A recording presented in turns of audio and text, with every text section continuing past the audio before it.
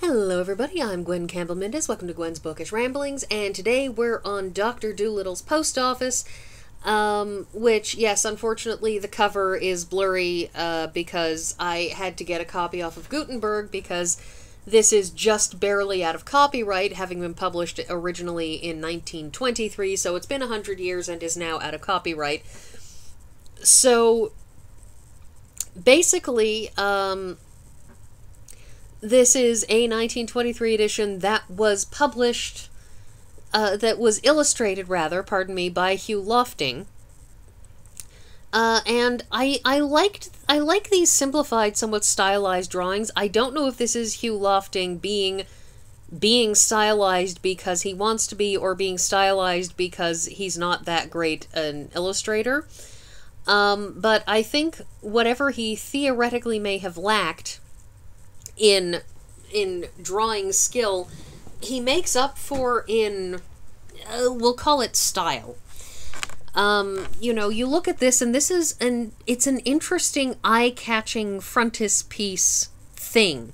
You know, it's a front page illustration, and you've got these two squirrels, and they're reading something, and these side bits here saying that this is written and illustrated by Hugh Lofting, and on the other side saying, you know, who the publisher is. It's an interesting thing. This is what the cover looks like, except in black and white, because it's a black and white plate. After all, in the 1920s, you were unlikely to have large numbers of color plates. But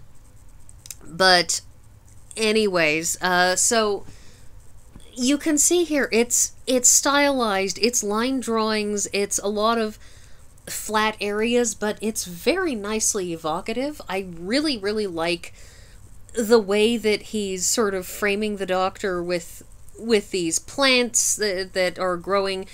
I believe this is an image from the section of the book where he is in, like, mangrove swamps. And so it's a very lovely, evocative, unexpected looking image, and I really, really do quite like it. This, which is less evocative, but nonetheless an amusing illustration of a particular point in the book. So the book opens with the Doctor deciding he's going to head back to Africa for a while, and when he heads back to Africa, the first thing he runs across is a black woman whose husband has been taken by slave runners. Please keep in mind, these books may have been published in the 1920s, but they're set in the 1820s.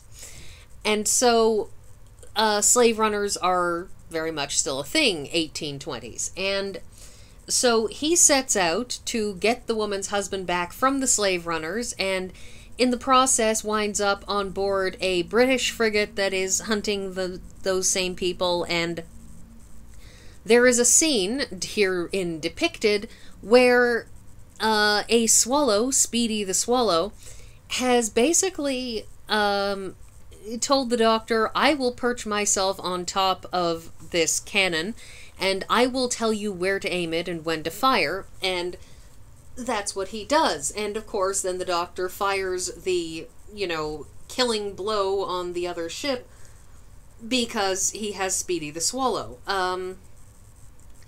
You know, it's an ongoing thing in these books that the Doctor is not a fundamentally remarkable... Well, he's fundamentally remarkable, yes, because he can talk to animals, but more because he is very calm and centered and phlegmatic and very, very English, stiff upper lip, sort of... He's got a very staid and calm personality, very, very centered in a lot of ways, and it's sort of the most remarkable thing about him is this quality of being just very, very calm and placid. You know, he gets excited at points, but for the most part, he just takes everything in stride and just rolls with it.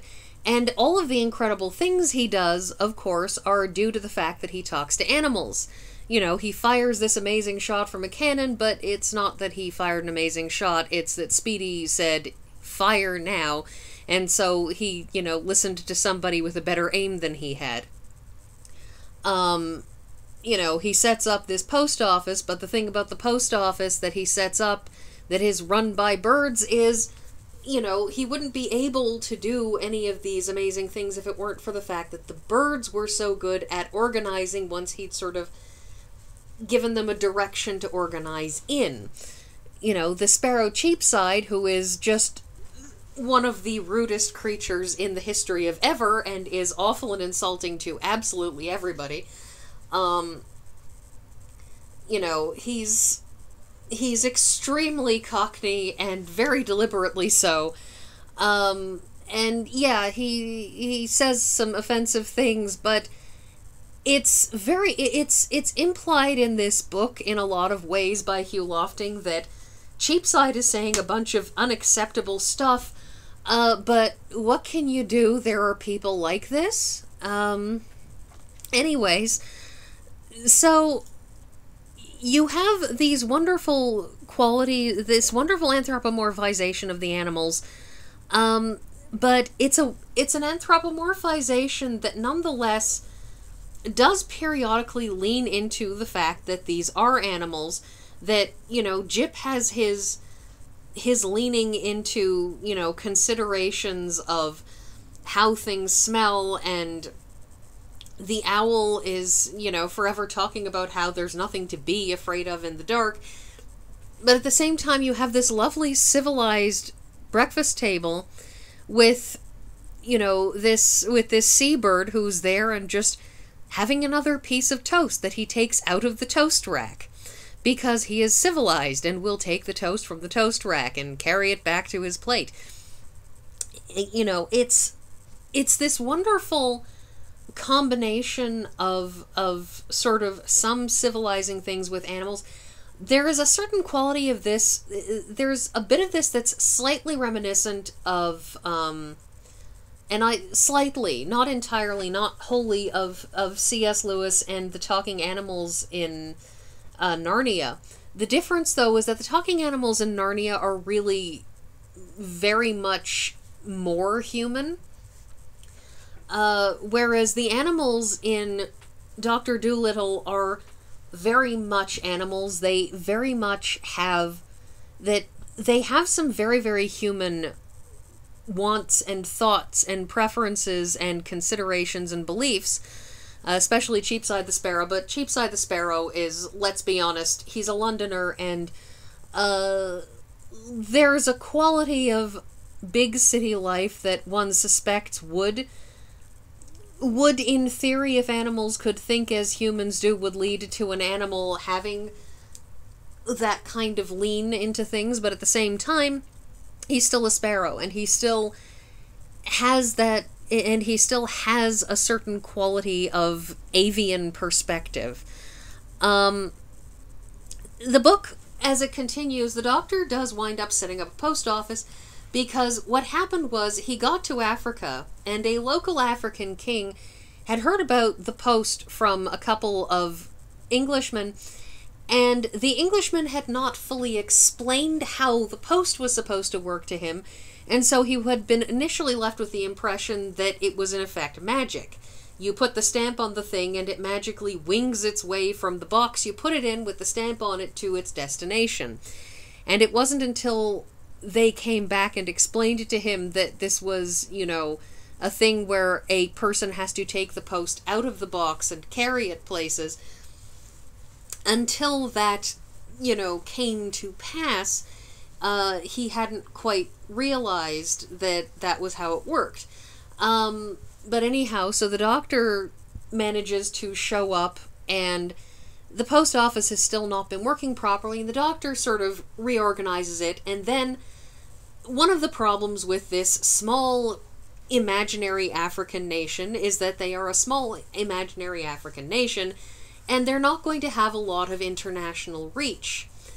And the king, who wants to be able to get international stuff like bicycles and things that are not manufactured where he is, he wants this foreign mail. So the Doctor agrees to set up mail as carried by birds. I believe this isn't even first proposed by the Doctor. I believe it's first proposed by one of his bird friends.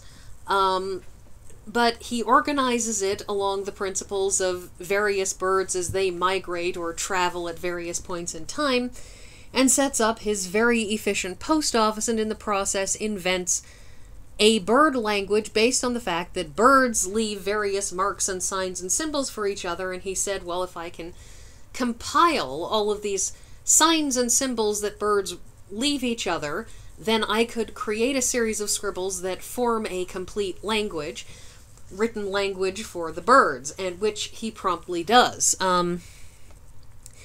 Anyways, so the Doctor sets up his post office, and the bulk of this book is basically his various adventures related to running the post office, to dealing with packages gone astray, and various other things.